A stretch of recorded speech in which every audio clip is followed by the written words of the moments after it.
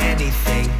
All the things that I have learned were just lies I overheard. And sure, I'm kinda smart now, but the system's set up so that I can't ever really know. We don't know anything. My name's Justin Smith.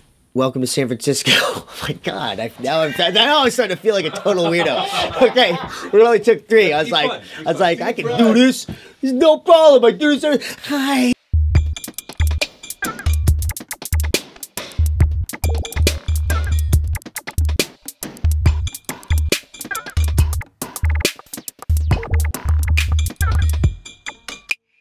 So I tell people that I do music, art, and film. As a DJ producer, I go by Citizen 10. As a rapper, MC, I go by the Zap Tap. Ooh, I'm trying to pull you out your comfort zone. Welcome to Thunderdome, it doubles as my summer home. As a visual artist, I go by Lil Zen 10. As a filmmaker, I go by Justin Alexander Twan Smith. I should probably just narrow it down to like less than mine, just J. I'm gonna just go by J in the future, but anyway. I started playing violin when I was like 2.5 years old and continued to play classical music throughout the first half of my life. So technically, music and art were the first things. So I had always been illustrating my whole life, and in elementary school, like I was the kid who'd like, give me $1 and I'll draw you your favorite sports figure. The way I got into DJing was I tried to mix 2 records and I was like, what is this foreign wizardry? I don't get it. Bizarrely, mechanically, mathematically, one of the harder things I've ever learned to do. And then I became obsessed with it. I think what drew me into like hip hop was the attitude and like the I don't give a fuckedness about both of them. No, I don't tiptoe, I'm making a scene. My painting came out of graffiti and out of like this new wave of like street art finding its way into the galleries. Like art, of all of the things that creatively that I do, art is the hardest. Art is actually technically the elephant in the room for me. And I'm judging myself going, that is not that detailed. That's so easy. Yet I still do it and I'm down. It's cool. But it's not like I'm like, I did it. It's more like, I did it. That's cool. That's fun. That's fun. But it's not like my best piece, and it very rarely is. And there's a pain in there that's painful for me. As I got older, I would always revisit comic books, and it had been something I've been running from and wanted to do my whole life. And being like, I could maybe do this. And then I'd sit down, and about 3 pages in and 15 panels in, I'm like, I can't do this. This is bullshit. This is taking all my time away. I can't go whatever the hell. And finished the first issue of Cave Boys, and then I kind of debuted a little like demo version of the comic book. Great response. And then I never revisited it. and then and that was it. Just kind of sitting there. A lot of me exploring the things is also to check it off the list. And so I can be like, okay, I did this one thing for a while. I feel content filling that void, moving on to like more pressing matters. But always felt kind of unfulfilled in both music and visual arts. Just wasn't enough.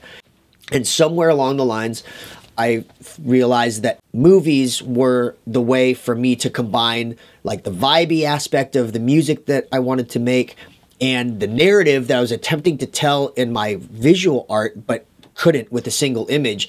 And so the natural progression was film. Juggling these things at sometimes, you know, can be a form of escapism for me. And to be quite honest, when I'm focused on one project, I give that, you know, 110%.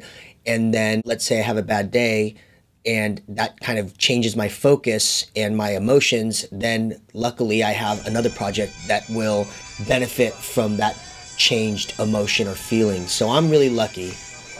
This is not an anomaly in my creative endeavors. It's like my intentions are usually very concrete, and it's like I want to make this series, and what oops, I just made a rap album, and now I got to follow this white rabbit.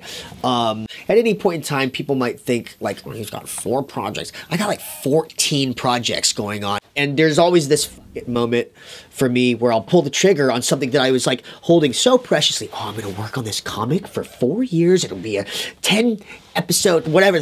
And then 3 years later, because I've been working on other stuff, kind of jumping around, I go, put it out, whatever. I can be happy and proud with 3 out of 14 projects seeing the light of day.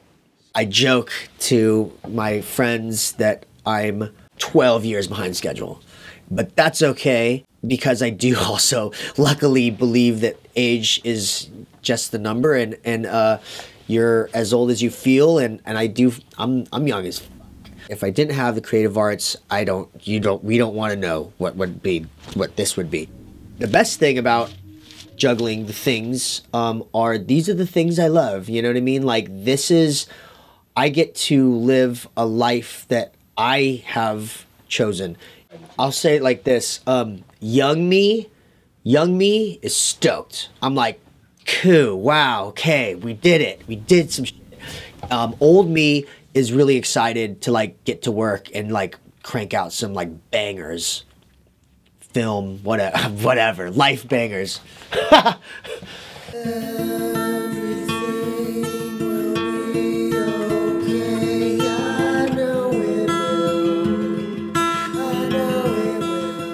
People always tell me, I want to learn how to play the violin. Okay, are you prepared to literally be the worst violin player for like a good 3 years on a daily basis and sit there and work through that pain and anguish because it's not good? You have to start somewhere and you have to fight through the worst part of it.